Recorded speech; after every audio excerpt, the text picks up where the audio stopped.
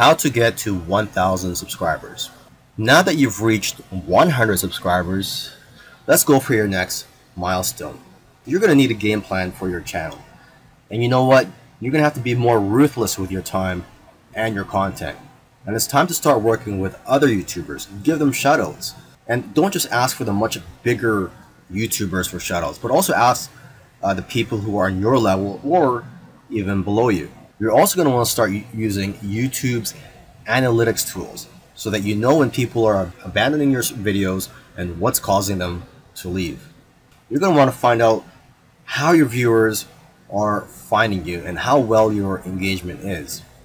And you need to track what you need so you can make adjustments for the future.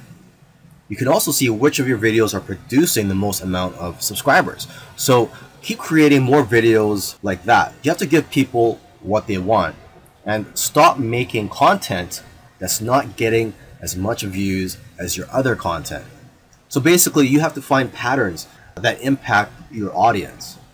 So when you shoot your next videos, you can shoot them in a way that have better audience retention. Now when you're trying to rank your videos on YouTube search engines, YouTube values watch time more than how well your videos are optimized for keywords. So now you need to focus on ways to increase the watch time on your videos. You need to get as much watch time as you can on your videos within the first week of them being published, because that will greatly influence its rankings on YouTube's search engines.